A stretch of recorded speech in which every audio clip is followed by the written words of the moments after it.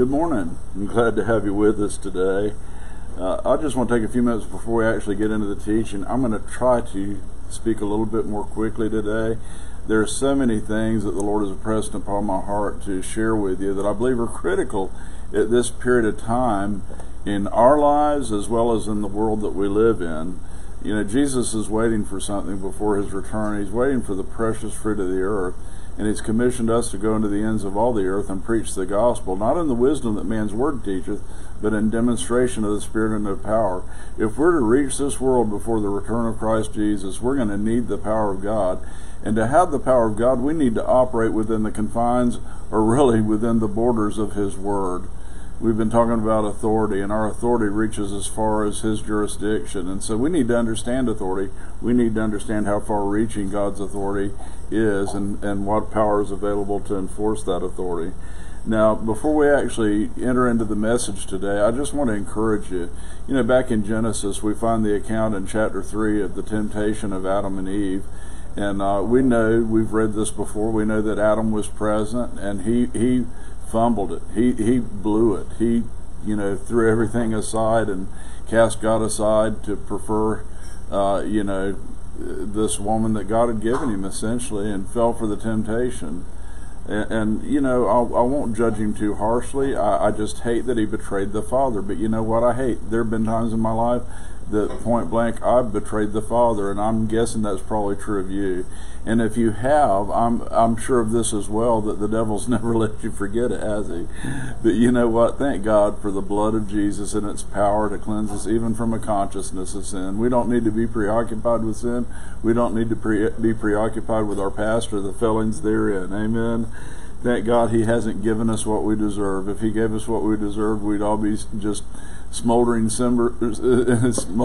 embers on this earth, and we'd perish to an eternal hell. But he gave us heaven instead because he gave us Jesus. Amen. And we're so glad for that. Well, anyway, in the temptation, the devil preyed upon Eve's insecurities. He suggested to her that she was less than who God created her to be. Does that sound familiar to you? You know, maybe this morning as we're approaching this teaching, you're listening out of some sense of curiosity, but you're not really sure it applies to you, because surely only those that are more spiritual, more advanced, maybe only those that are of what we term the fivefold ministry. You know, they're only apostles or prophets or evangelists or pastors or teachers. Maybe those are the only ones that God would use this way, but it's just kind of interesting to know some of these things. Listen, it's for the entire body of Christ. You as a believer, I don't care if you're the little toe on the foot of Jesus, you're above the devil. You got authority, and there's a reason for that, and it's important that you understand that. Just as Eve was everything God said she was, you're everything he says you are. You're his workmanship, created anew in Christ Jesus unto good works. In other words, God has given you the capacity to do something meaningful and something of eternal significance. So don't sell yourself short, because in doing so, you're really selling God short. Amen. I want to pray. Father, we just thank you so much. I thank you for a mouth and wisdom to speak, Father, in such a way that it will convey your wisdom and build faith in the hearts of those who hear. Lord, there's some that they just need some hope today. This world has turned them every way but loose, and they're struggling. But Father, you've got plans for better.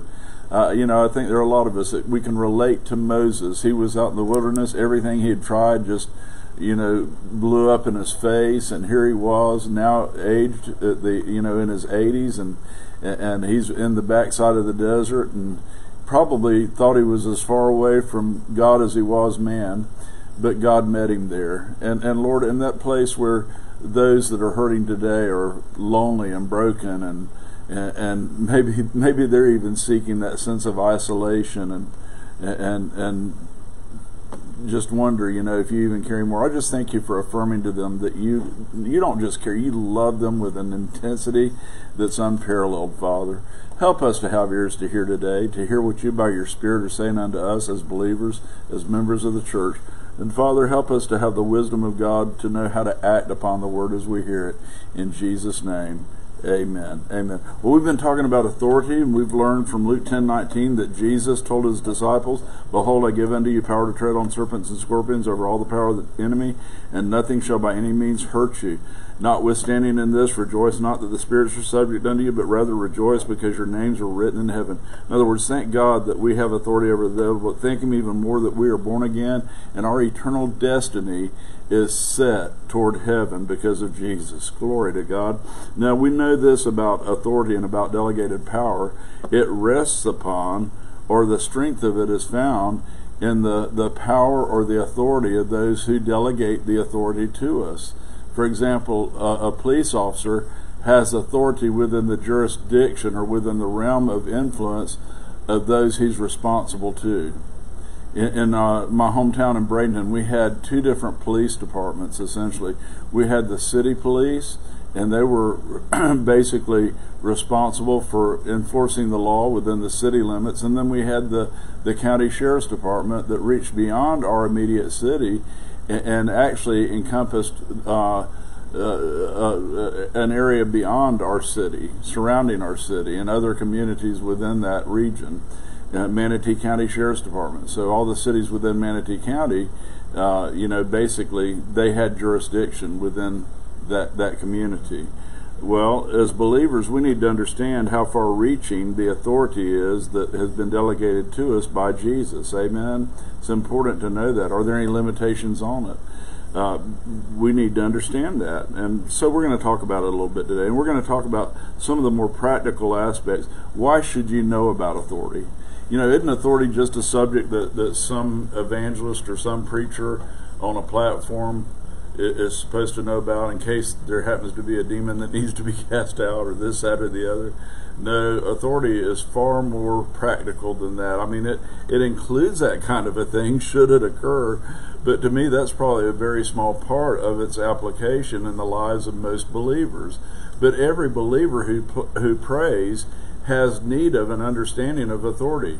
When we go back to the temptation again and think about it, God the Father had delegated authority to Adam and essentially to Eve as well, so that when the adversary came to tempt them, they would be prepared.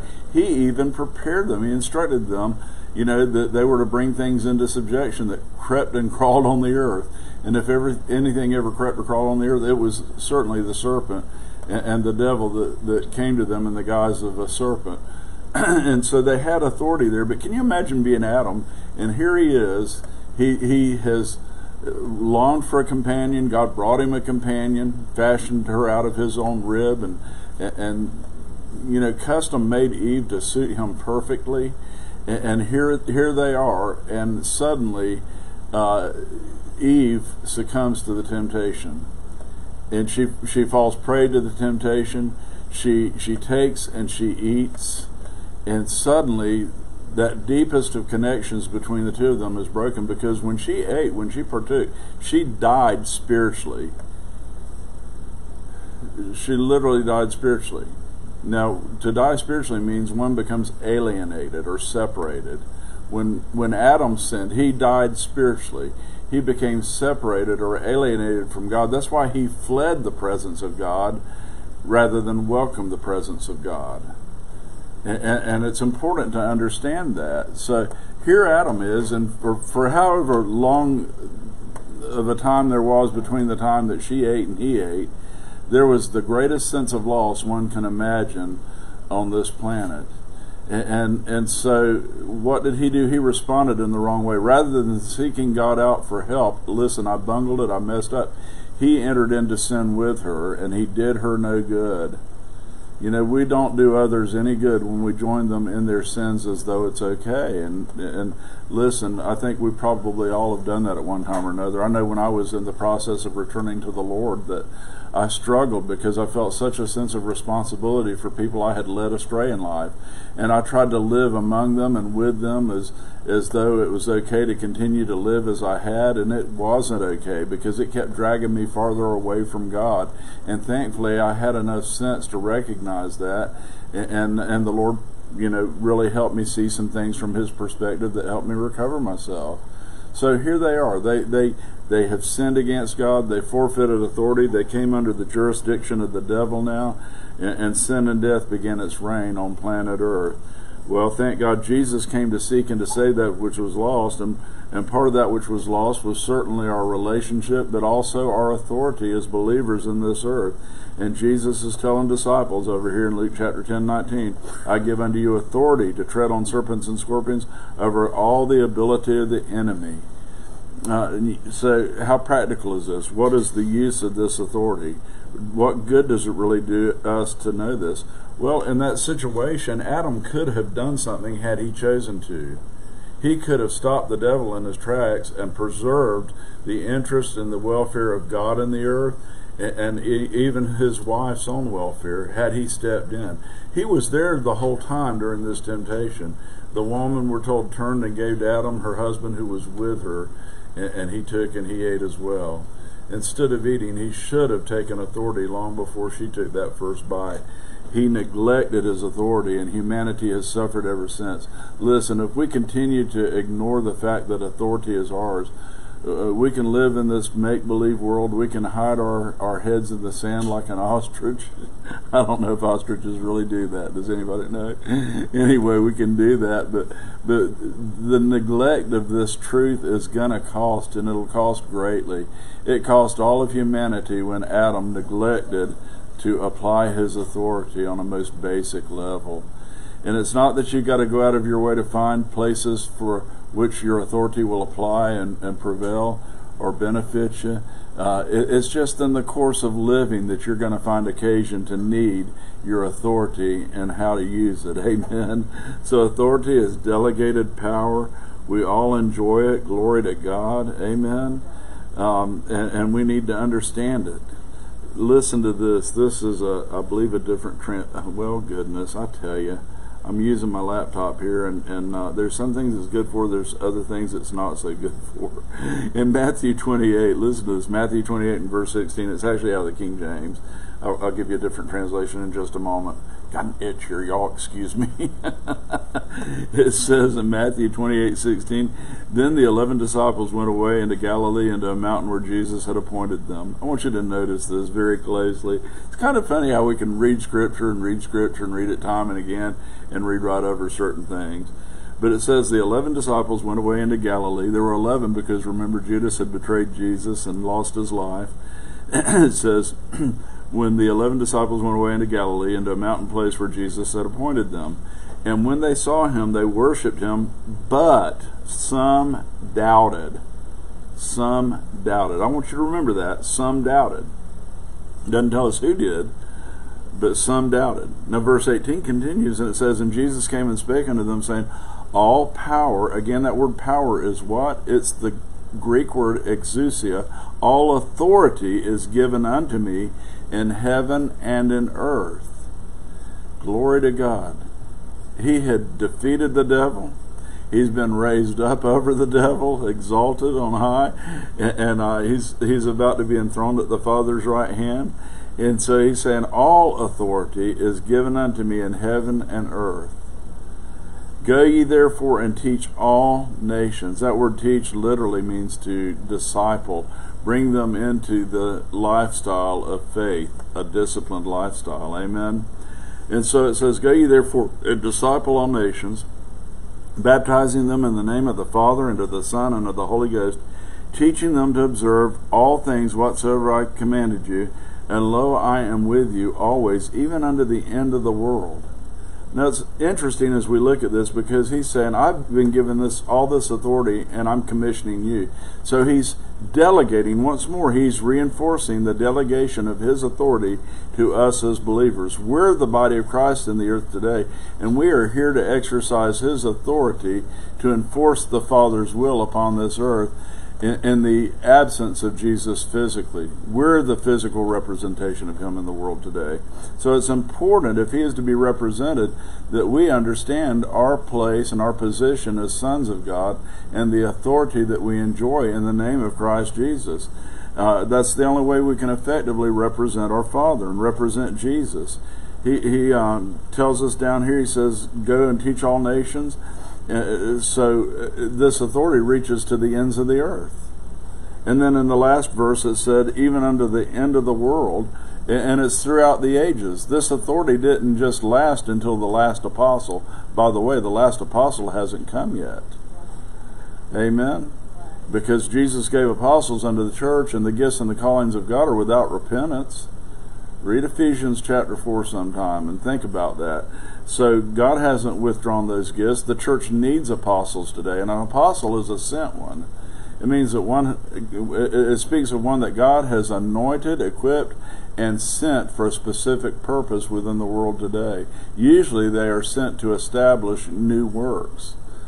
Many missionaries fall into that category, but there's got to be that anointing upon them for the supernatural, because apart from God, we are powerless to reach this world.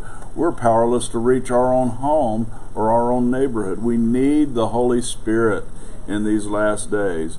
And so anyway, we can see there are some parameters here. All power is given unto me in heaven and earth. Amen. So within the immediate heavens around us, within this earth, we've been delegated authority. And it's through unto the end of the world, until Jesus comes back and this world, the plan of God is fully consummated, the devil's cast into the pit. Until that time, this authority is enforced in our behalf. Amen. Glory to God. And I want you to remember that statement that we quoted back there, verse 17. It said, but some doubted. It doesn't matter whether you believe or not, you've still got authority. And because of that, you've got some responsibility. You can't just pretend this doesn't exist. And it's so important. Listen, I'd rather see you understand who you are and what you have and rise up victorious in Jesus than spend your life heartbroken and desperate and hopeless, wondering why God doesn't do something. He did something. He sent you. He's equipped you. Amen? Now, there's some people that want to shy away from this because they don't like responsibility, but you've got it whether you want it or not. There's going to come a day. See, God has given to each of us certain talents, some more than others, and we're only responsible for what we have, but this is one talent everybody has. And remember again, it said some doubted, but he didn't say, well, this authority is for everybody except those of you that doubted.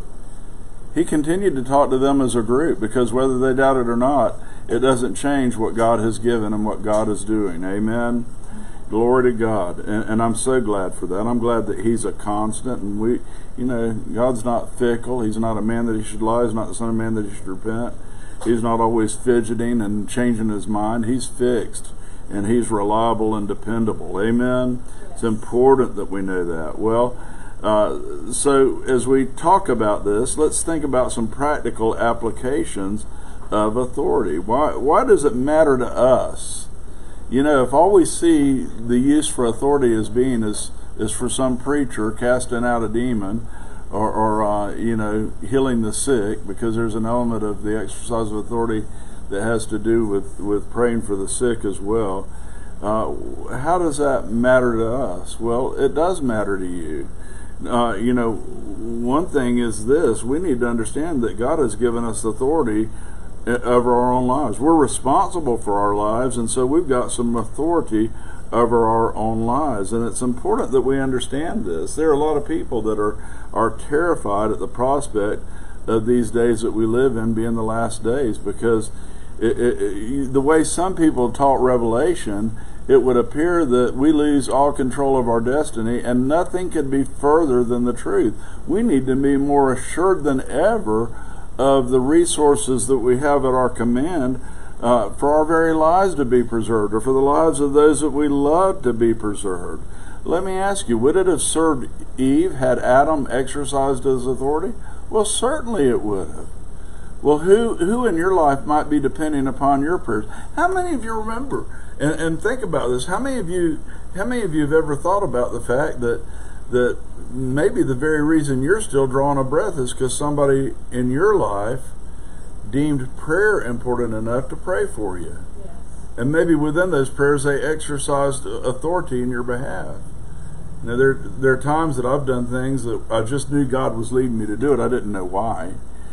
For example, I've given the example of the fire at the apartment building where we were living, and I was preparing to move in with Robin as we were engaged and ready to be married. The fire that took place, and how I was standing out there and wondering why God wasn't doing something about it, and all of a sudden the Spirit of God just whispered so softly and so quietly and said, "Why don't you speak to the wind?" Well, I know a lot more why he told me to do that now than I did then, but I did it then. And I think there have been times in the past that people have prayed and they were led by the Holy Spirit, just like I was in that instance, and so many others as well. They were led by the Holy Spirit, but they didn't understand why. What would happen if we knew how to cooperate with God? I think there's so many things that God has done in my life in the past in spite of me. I want him to be able to use me and say it was because I finally listened. Amen. And I simply obeyed. Glory to God. It's not about being convinced in your head. It's about being obedient from your heart. And we're going to get into that a little bit more in just a few minutes. Amen. Glory to God. In Matthew chapter 8, the example is given of the centurion and his servant. If you'll remember that, Jesus just very much commended his faith. It says that when he heard the centurion's response to his presence, his agreement to minister to his servant, it says when Jesus heard it in verse 10 of Matthew 8, it says, when he heard it, he marveled and said to them that followed, verily I say unto you, I have not found so great a faith, no, not in Israel. Here this man was a Gentile, a Roman, an adversary of the Jews, in the side of most Jews, and yet he had greater faith in their Messiah than they did. Time and again we see that in the Scriptures. It ought not be. Time and again we see that those who were supposed to be of faith had none, were unwilling to exercise any, while outsiders came in and were blessed and benefited. They didn't even have a covenant. Those that had a covenant should have benefited, but they didn't. Why was that? Because they didn't know what was theirs to be had, and they refused to listen. And so in this situation, Jesus was just astounded. But what was it that lent this man such faith that Jesus literally stopped in his tracks to acknowledge it and validate it? What was it about it? Well, Jesus said in verse 7, I'll come and heal him. And the centurion answered and said, Lord, I'm not worthy that thou shouldest come under my roof, but speak the word only, and my servant shall be healed. Is there anybody that you know, that you love, that you see suffering right now? Anybody? In agreement with him to allow him to minister to Jairus and to his daughter, to his household.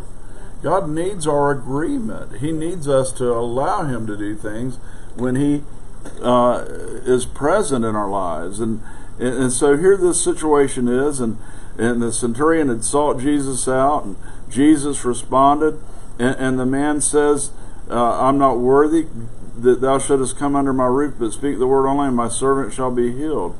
In verse 9 he continues, he said, for I'm a man under authority.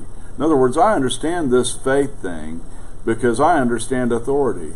I derive my power from those that I am submitted to, just as you, Jesus, derive your power from the Father to whom you're submitted.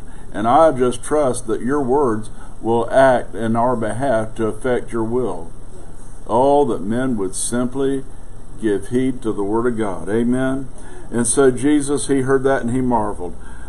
Is there somebody in your life that needs someone to go to Jesus for them? Is there someone in your life that needs somebody that's willing to rise up and take the authority that God has given? Lord, this world cannot stop those that will take the time to learn from God who they are and what they have. Yes. Moses proved he could fail royally. And he ran from God, he hid from God, and God told him, I want you to go in there. And essentially he said, I want you to take on not just Pharaoh. What was the threat of Pharaoh? It was his command of the entire nation of Egypt. Think about that a minute. We see it as a contest between two men and some kind of a power struggle between two massive egos. It wasn't that. It wasn't that. Pharaoh was a god to his people, and his word was their command. And so there couldn't have been a greater threat hardly that existed in the world. And so what did God tell Moses? He said, hey, what's that in your hand? All you're going to need, Moses, is a big stick. You don't even really need a big stick. But see, that stick represented something. It represented authority. And he went into Egypt and took command, didn't he? glory to God, he began to proclaim the curse upon Pharaoh as Pharaoh's neck stiffened and his heart hardened and things went south. Moses maintained command because he had authority. That's what that staff represented, was God's word and God's authority to effect his will. Listen, when you are honoring God and walking with God, not when you're perfect. Moses wasn't perfect. He missed it after that.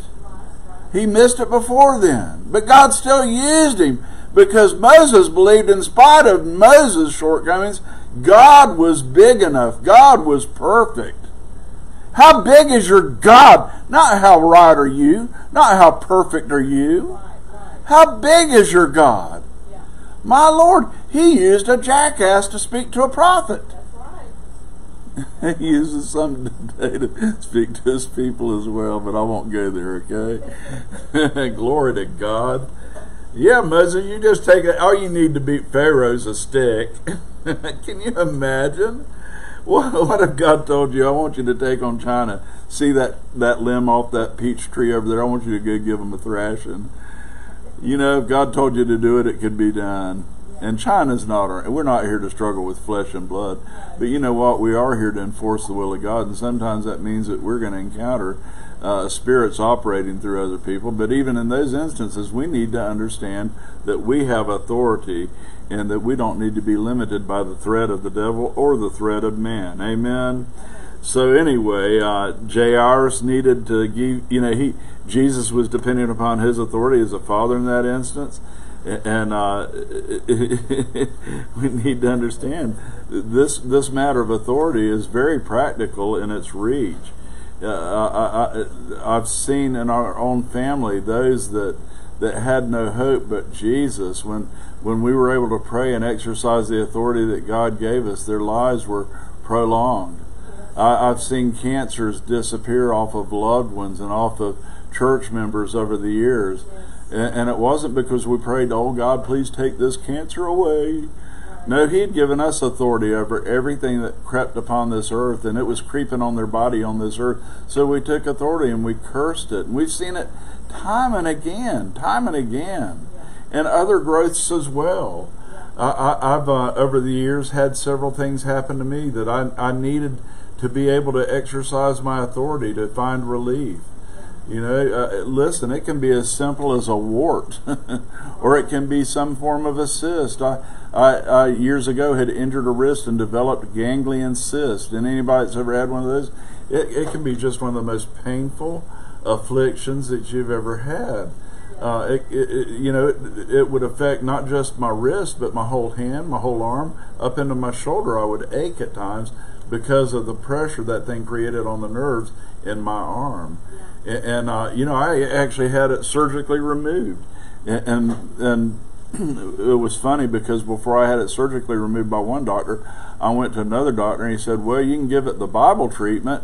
The Bible treatment was to take the Bible and just lay your hand on a table or a hard surface, have somebody smack it with the Bible. They called it the Bible treatment because the Bible was the biggest book in the house. And so if you hit somebody with it, you could give them quite a wallop. Back in the old days, they didn't used to have a Bible like, they didn't have it on cell phones, didn't have cell phones, but they didn't have small Bibles. They just had a big fat family Bible.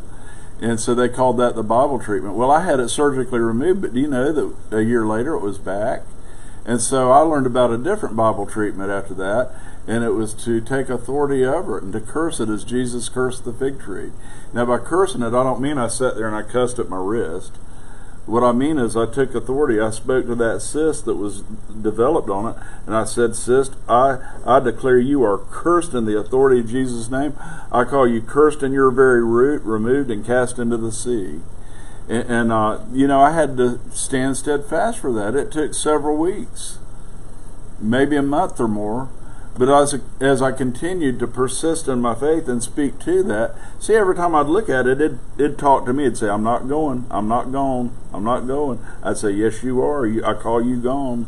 in Jesus' name. I see it done. I see that wrist whole and healthy, and I want to tell you, that's that wrist right there. It's whole and healthy. There's no cyst on it. Now I'll tell you something else.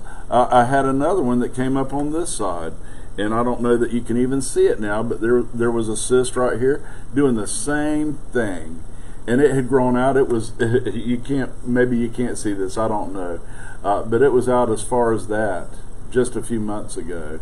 And I've been speaking to it and resisting it and declaring it's been cursed and uprooted. And I ain't struggling to make it happen. I'm declaring it because in the authority of Jesus' name it is done.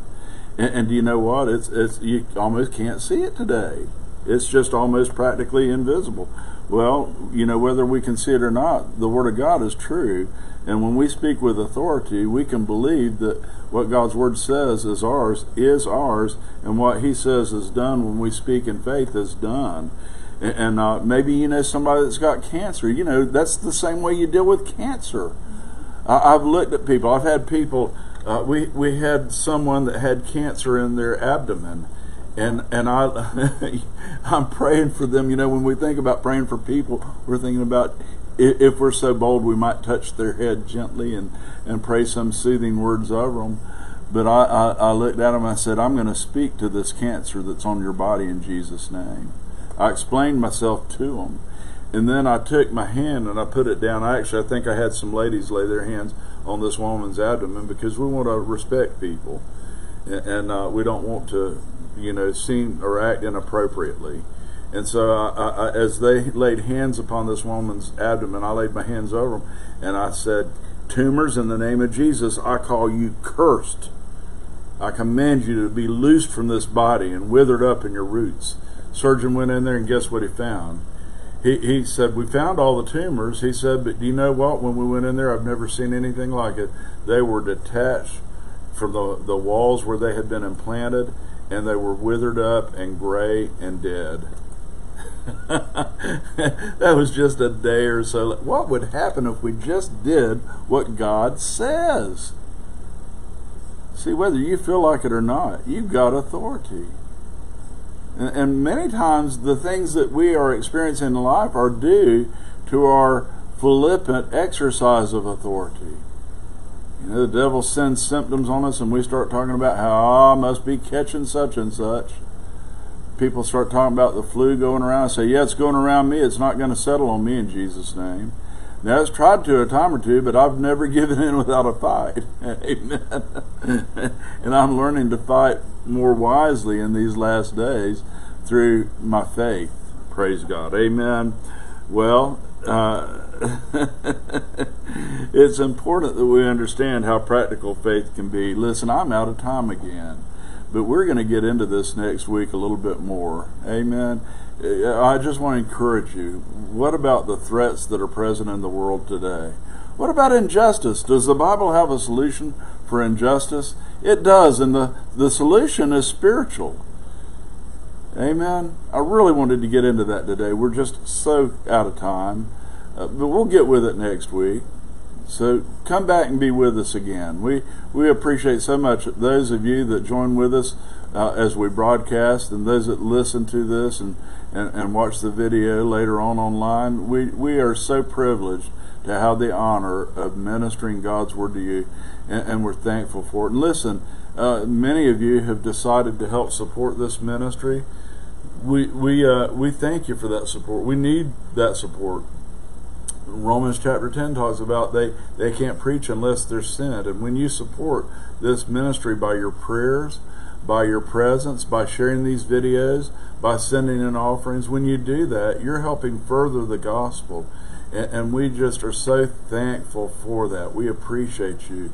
If you'd like to continue to support us by sending an offering, feel free to do so. You can do so by using PayPal at Abundant Love 7. It's all lowercase, ABUNDANT LOVE, no spaces, 7, the number 7, at bellsouth.net is our email address, and you can PayPal us there, or you can send us an offering by check if you'd prefer.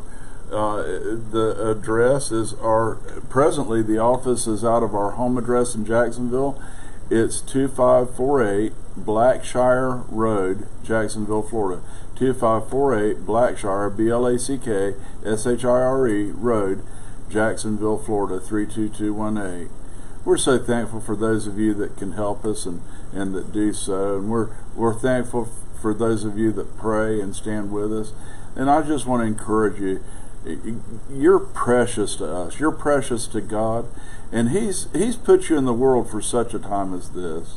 Don't look at how small you are. Look at how big your God is. He's chosen you for these last days. And just as He's chosen you, He's equipped you for good works. There's something meaningful in your life and through your life God is working to do. So continue with us as we learn His Word and walk with Him. In Jesus' name, amen. God bless you. We love you and we appreciate you.